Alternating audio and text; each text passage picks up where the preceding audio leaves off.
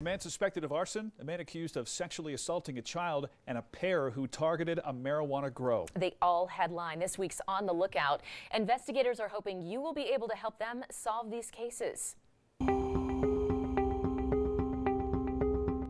Take a good look at this guy walking down a Pueblo alley. He's thought to be connected to a series of arsons on the south side of town. It appears as though he sprinkles something around that tree.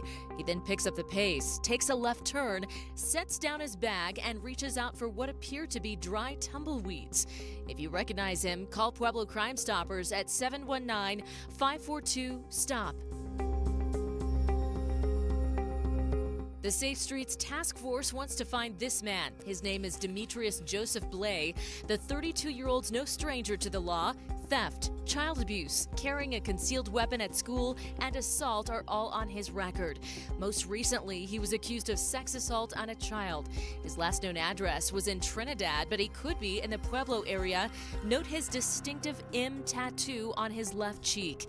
Blay is 5'5" and weighs 180 pounds. If you know where he is, call Pueblo Crime Stoppers at 719-542-STOP. In Crowley County, two thieves targeted a marijuana grow. The suspect vehicle is a dark blue SUV. The criminals came equipped, too, with a wooden flatbed trailer.